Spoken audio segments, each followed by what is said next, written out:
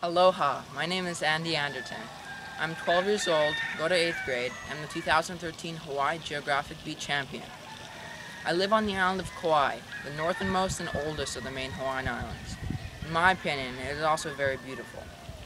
And other people think so too. Throughout the years, it has become a popular tourism destination and a very hot place to film movies in the film industry. Aloha.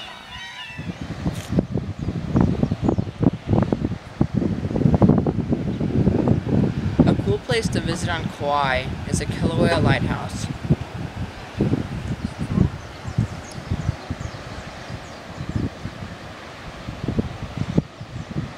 Kaua'i is famous for its beaches and rivers. On Kaua'i, you can either go play at the beach or you can kayak on the river, which is also fun.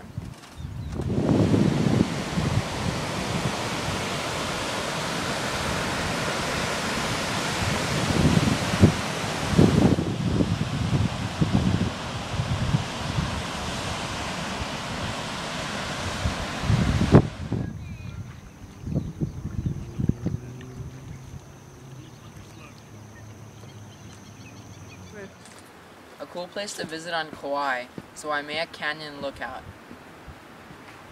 Taro, which was once a staple crop of the Hawaiians, now constitutes a major agricultural activity in Hanalei Valley, growing 80% of Hawaii's taro.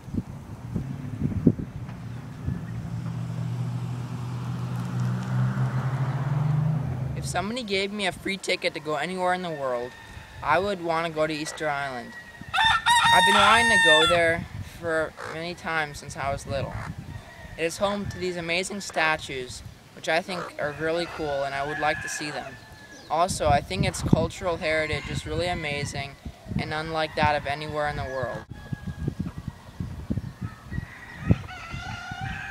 To come to Kaua'i, you have to visit the Kaua'i Coffee Company, the largest coffee plantation in the United States.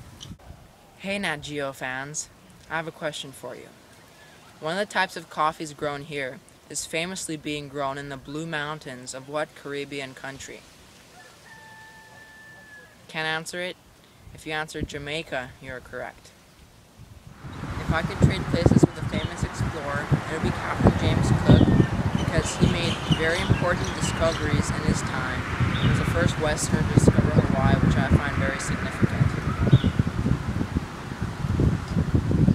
My favorite geography fact is that Hawaii is the most isolated inhabited archipelago in the world.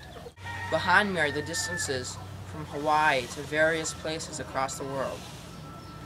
As you can judge by the distances, Hawaii is in the middle of nowhere. If I was in charge of the world for the entire day, the first issue I would tackle would be find new, reliable sources of fuel for the future when we do not have any more fossil fuels left. I would do this by encouraging scientists to learn about new ways that you can fuel our cars and industries. The bird behind me is the nene, or the Hawaiian goose. It is the state bird of Hawaii and also an endangered species. It is believed to be a close relative of the Canada goose, and is also believed to have come here many millions of years ago and evolved to its island lifestyle.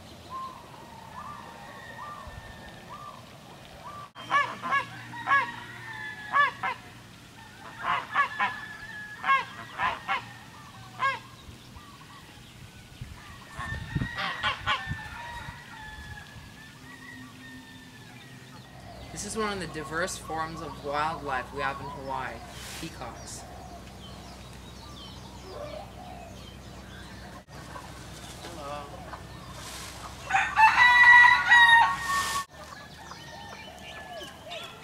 Hello.